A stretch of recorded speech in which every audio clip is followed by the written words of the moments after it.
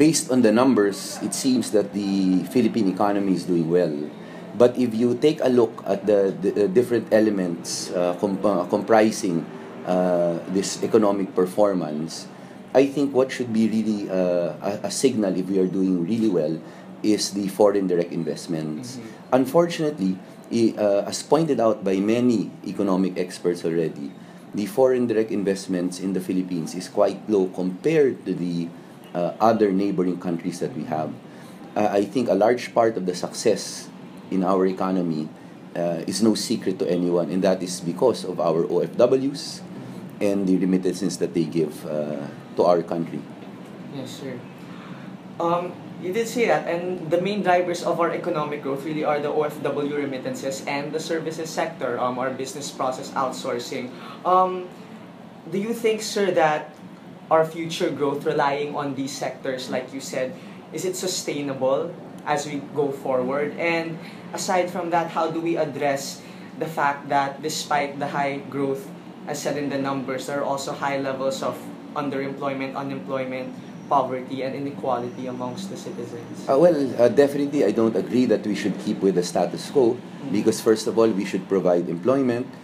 Secondly, we should provide an option to our OFWs to return back to the Philippines. The key to this whole thing is really, for me, to decongest the metropolitan areas. Right now, the center of growth is really metropolitan areas. Metro Manila, Cebu City, Davao City.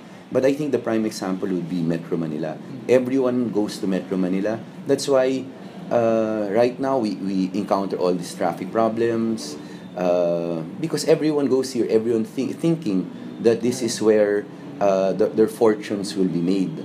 But it is high time that we develop our countryside, the provinces, the rural areas. And in this respect, we will not be able to expect private business to be the drivers of this thing.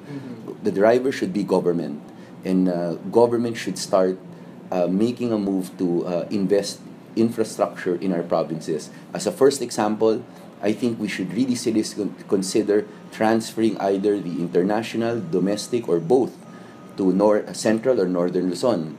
I think the facilities there are already set up.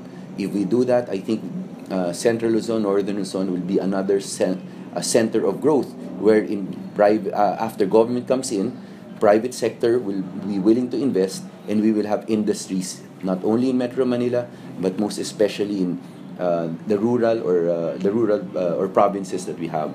Secondly, we should develop the TNR station connecting the north to the south, from Pangasinan all the way to Matnog, Sorsogon.